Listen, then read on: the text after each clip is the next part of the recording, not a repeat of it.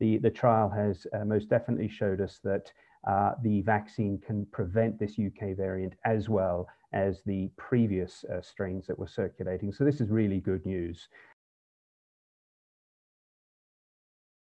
So it's in many ways a traditional vaccine technology. But in this case, Novavax do this in a way that it requires extremely small doses of the spike protein, and that means they have enormous capacity to scale up and produce enormous numbers of doses that are really required to vaccinate the world, which is now what we want.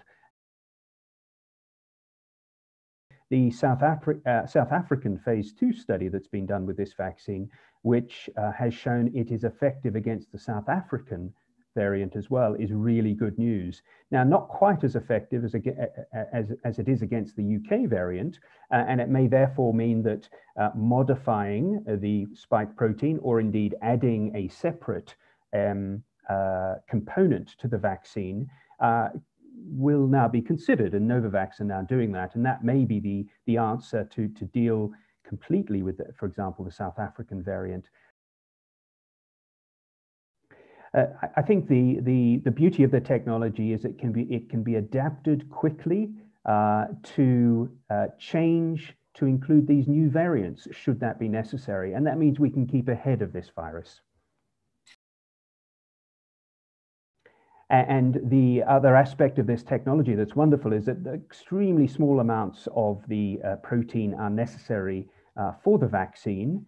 And as we've seen, that means even so, the vaccine is extremely effective. But that means the capacity to make large volumes of this vaccine is there. And that's, after all, what we need when we are going to need to vaccinate the world. The nature of the technology is such that it can be made very widely, and indeed Novavax have a number of vaccine manufacturing hubs in different places in the world. So yes, this is something that is flexible, and it can be manufactured at pace in different parts of the world. Well, I think that we now have another COVID-19 vaccine that is safe and highly effective. That's number one.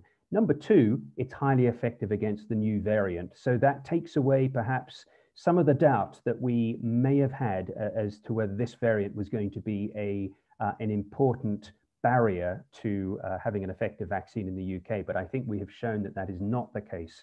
So I think that's the main headline news with this vaccine and this result.